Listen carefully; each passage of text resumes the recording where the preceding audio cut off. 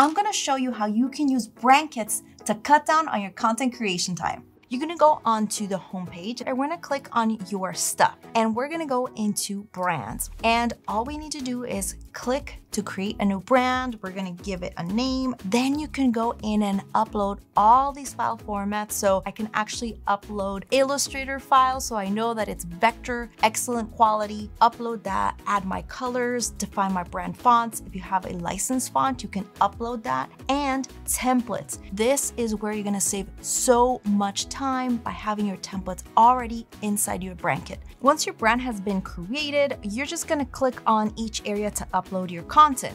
Once I have that selected, it's starting to show up and populate the brand kit.